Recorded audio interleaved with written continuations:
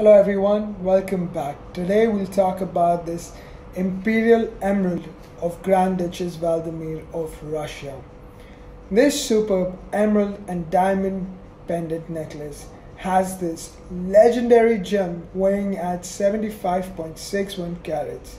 This Colombian emerald was part of the Russian Imperial collection for more than 100 years before Tsar Alexander II of Russia gave it to Grand Duchess Vladimir in 1874 on the occasion of her wedding to his son.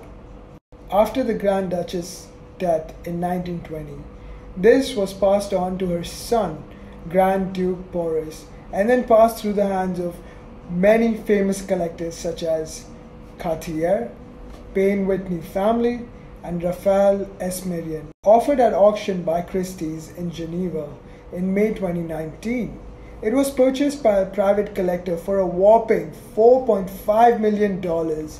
This emerald is certified by SSEF and is said to contain minor oil. See you next week with a lot more Colombian emeralds. Take care and stay safe.